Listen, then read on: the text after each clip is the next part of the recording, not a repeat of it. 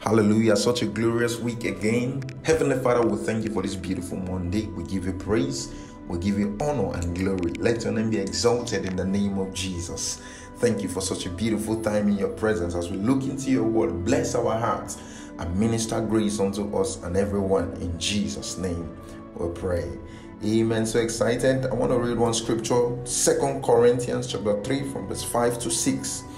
It said, "Not that we are sufficient of ourselves to think anything as of ourselves, but our sufficiency is of God, who had also made us able ministers of the New Testament, not of the letter, but of the Spirit.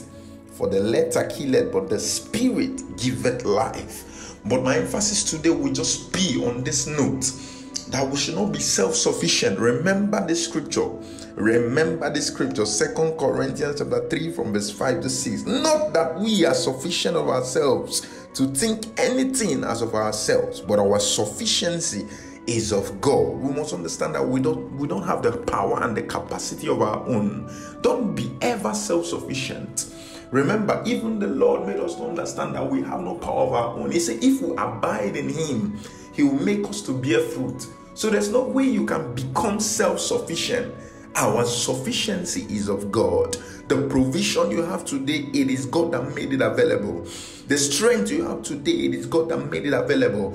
The power you are exercising today in ministry or in every area of your life, it is God that made it available. The resources, the business, the job you own today, it is God that made it available. So you must understand that we are not sufficient of ourselves, but our sufficiency comes from God. Whenever you begin to think that you are sufficient of yourself, there is danger on the way, because you tend to lose what you will have. But I pray God will give us understanding in the name of Jesus. Therefore, Heavenly Father, we surrender with a genuine heart. We surrender to you. We have no power of our own. Our sufficiency indeed comes from you. With you, we have everything.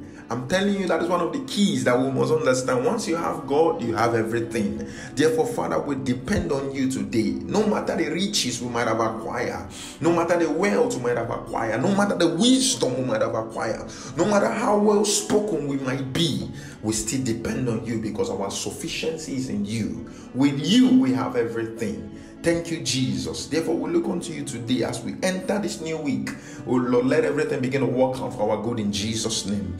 Anyone that is standing on the way, let it be uprooted in the name of Jesus. We put our faith in you, oh Jesus Christ. See us through the way. In Jesus' name we pray. Amen. If this video has blessed you, remember to share to your loved ones, to your friends, to your family. See you again tomorrow. God bless you. Bye.